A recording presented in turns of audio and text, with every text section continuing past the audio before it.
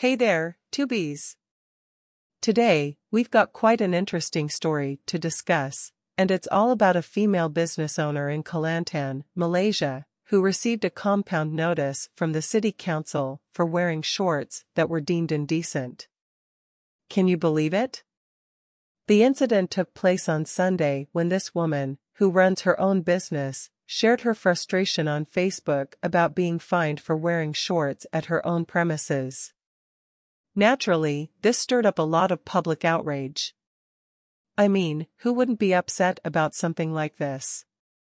The Kota Baru City Council, MPKB, came forward to defend their decision, stating that it was in accordance with a bylaw that requires non-Muslim business owners and employees to wear decent clothes.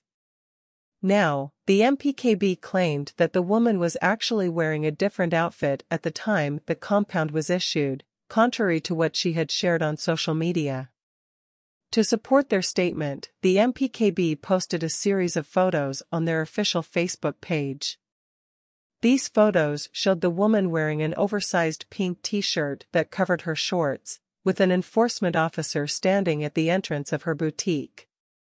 According to the compound notice, the alleged offense was described as non-Muslim owner dressed immodestly. Here's where things get really interesting. Even the pro-Malay opposition party in Malaysia, Part 1 Perbumi Bersatu Malaysia, Bersatu, disagreed with the MPKB's clarification. They argued that the council does not have the authority to control clothing or morality. They pointed out that the bylaw exceeds the powers granted to the council under the Local Government Act 1976, which only allows bylaws related to health, safety, and welfare. Bersatu also raised concerns about the word decent in the bylaw, stating that it's vague and can be interpreted differently. They emphasized that the standards applied to Muslim women, such as covering the aurat, should not be imposed on non-Muslims. And honestly, they make a valid point here. Shouldn't everyone have the freedom to choose their own attire without facing fines or judgments? The local government development minister, Kor Ming, also weighed in on the issue. He urged the MPKB to revoke the compound, arguing that their decision violates constitutionally protected freedom. He stressed the importance of respecting freedom of attire in a multicultural society and suggested that discussions, admonishments, and education should be prioritized over immediate summonses.